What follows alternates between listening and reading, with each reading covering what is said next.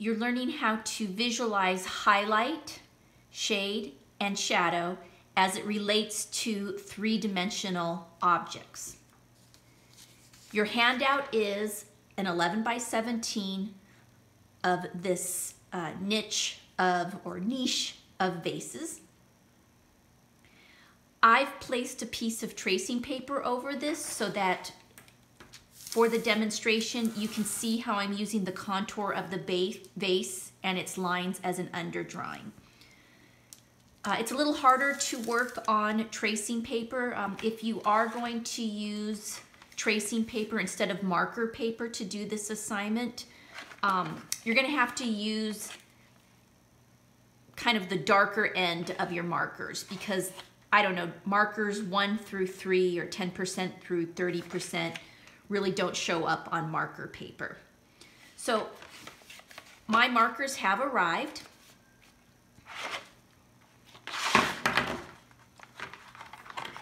This is the 12 set.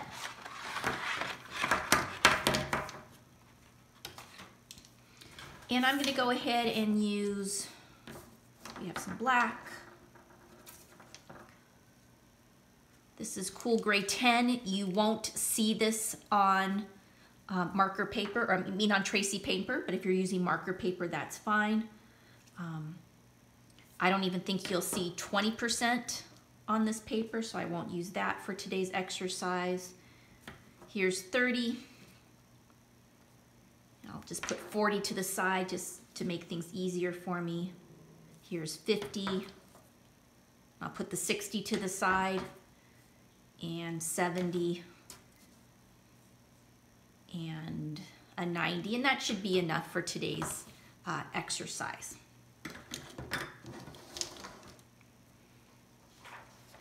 So if you're using marker paper, and I just did a small printout of some vases on the marker paper, you can start with lighter markers. So when you're applying markers to marker paper, you're going to work from light to dark. So for example, in this exercise, if you see in this handout, you can see that the light source is coming this way and leaving shadows to the left. So I want to leave a nice highlight here on the vase, but then I can go in, this is 10.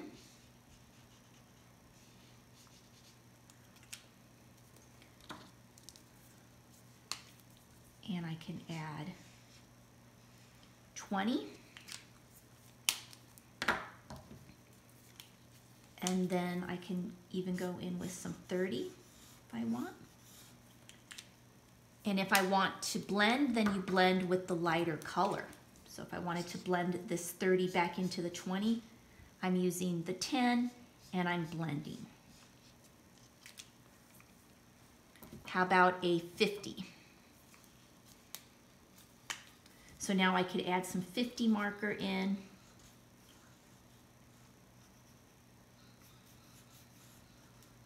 Where I want some nice depth. And then I can blend, if you like the blended look and you don't want to see marks, then you can blend back in with a lighter color. This is a 30. And then I can blend back in with a 10. Or if you have your blender, you can also use your blender.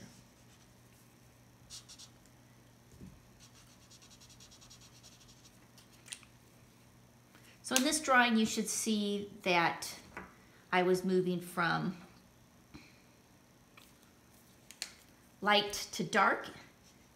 That's how you'll want to work on your underdrawing as well. And then when you're all done, you'll either come back with pencil or with pen and you'll define some of those nice edges. So this is where you're bringing back in what you've learned with line,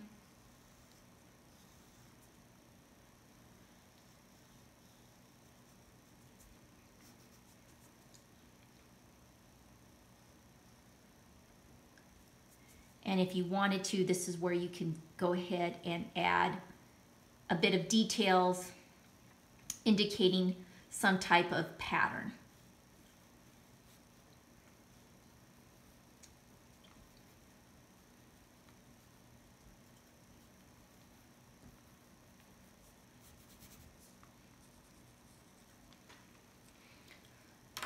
So that's what your vase might look like finished on marker paper.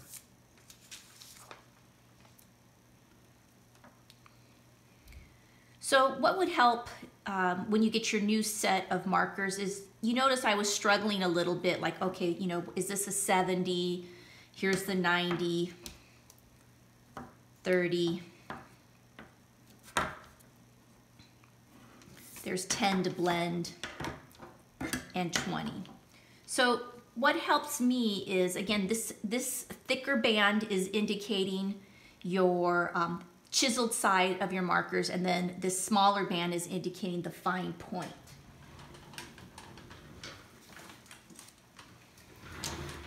It helps me if I put like 20 here, 30, 70, 90. So the bands go from light to dark, and that's kind of helpful, but I do like to put the number on the band, and that way that helps me out.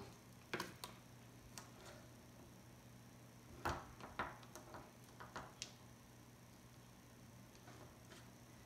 right. So starting from light to dark. We talked about in class that the light source is coming from here and hitting a hot spot about here on your vases, here on the front of the bowl, and behind the bowl. So you want to keep that nice white hot spot, and you're going to start by working light to dark. And so I'm going to just start with 20, and keeping that light spot, I'm going to follow while I'm placing my markers on the vase. Notice that I'm following the contour lines. So I'm not tracing the contour lines, I'm just using those as I place markers on the drawing.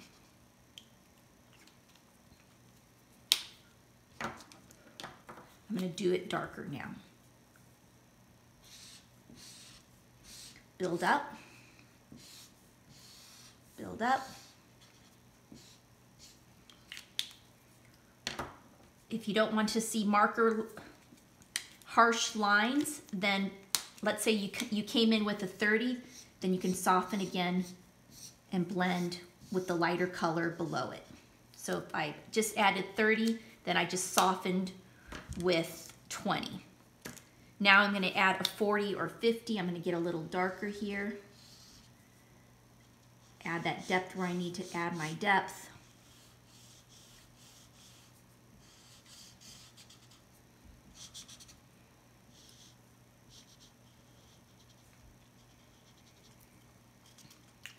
If you don't like marks, again, if you want to blend, then go in with the softer color and blend the lighter color below it.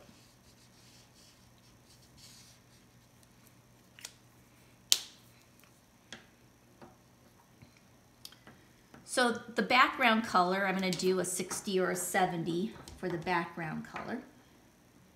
Let's just do 70 so you can see it.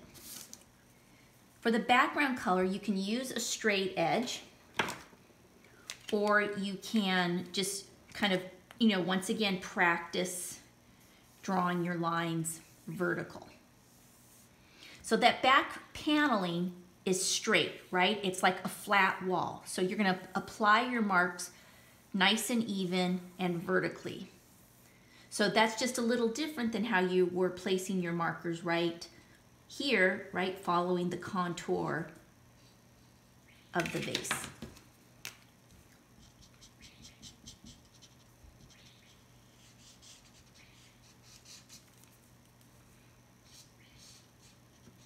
I just added that dark edge because I was having trouble seeing the edge of the vase. All right, so if you want to use a straight edge, you're going to put the marker in your hand, and this is where maybe if you're doing this for the first time, maybe you just want to use that nice cardboard cutout that I gave you. You're going to want to put the flat broad nose edge of the marker and pull down. What you don't want to do is press your marker into the straight edge. If you press this in, you're going to actually break the tip of your marker and you're going to have an indentation there. So you're just using this almost as a guide. Okay, so you could pull away.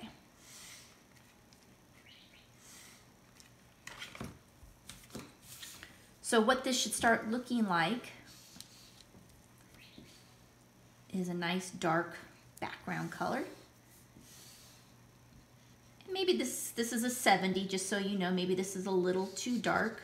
I don't know, I kind of like it, especially if this was a cabinet of white vases. So this is freehand. So on tracing paper, you're going to get this puddled effect. I call it puddling, where you end. So if you don't like that, you can pull your marker off the page and then crop your design, your drawing. But it is just, you know, just kind of a natural occurrence.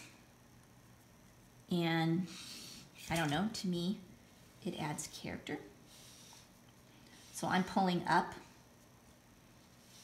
so that my puddling is up there on the top.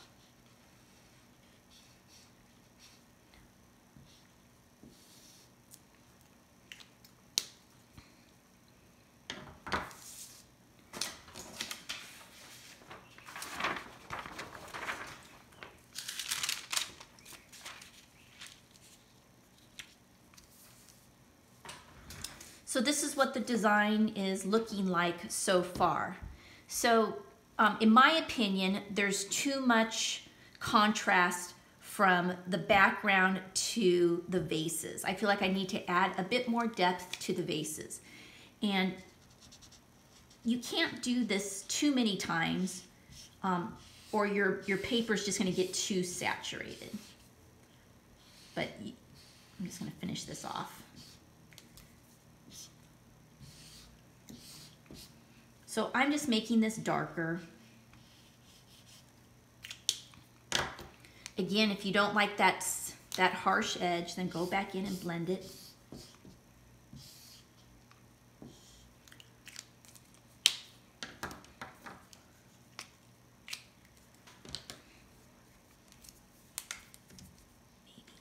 Maybe add a little bit of, so this is 40, and my paper's probably taking all the ink that it can. So in this example, I'll go ahead and use a Sharpie now. So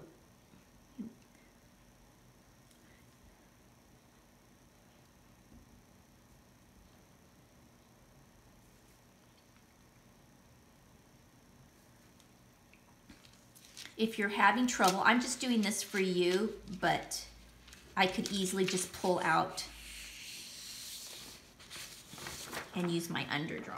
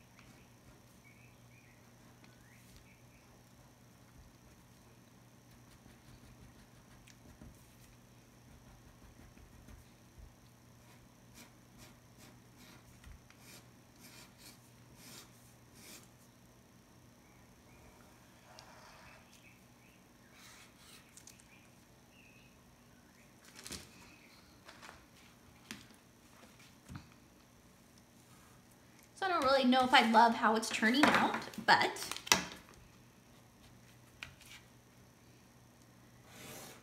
that's okay, because why? Because we're just practicing.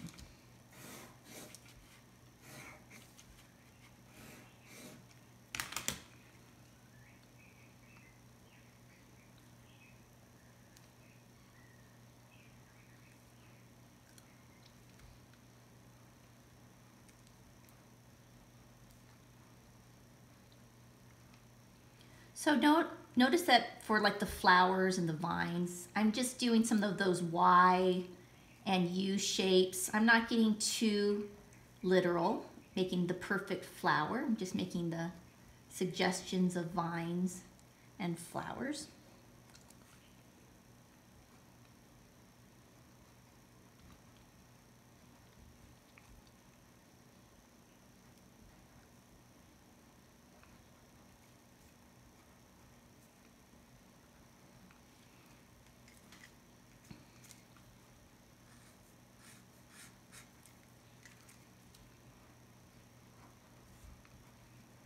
I'm going very quickly now, just so I can get this kind of done.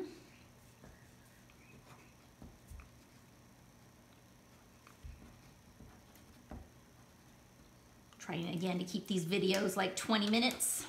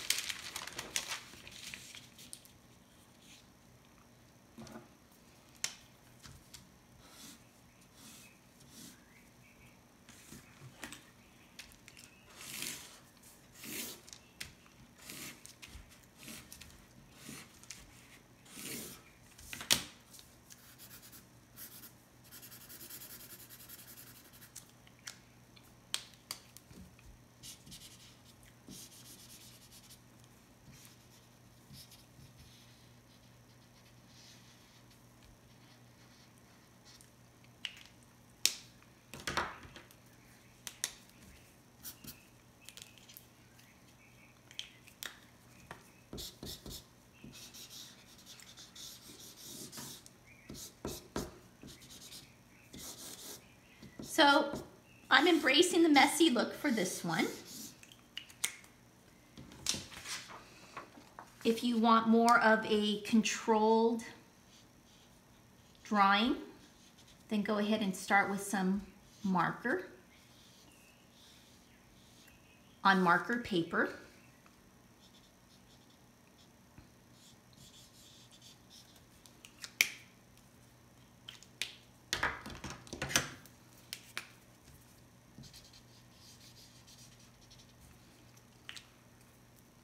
And blend.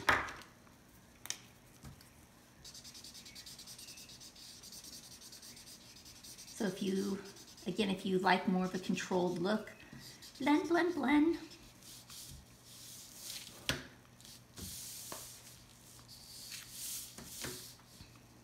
Right there. Blend. Use some finer pens. I just used one big fat Sharpie so that you can see for a demonstration, but you can also come through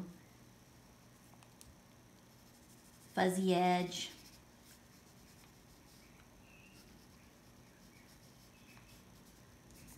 Blend it. You know, something definitely softer looking. Completely up to you.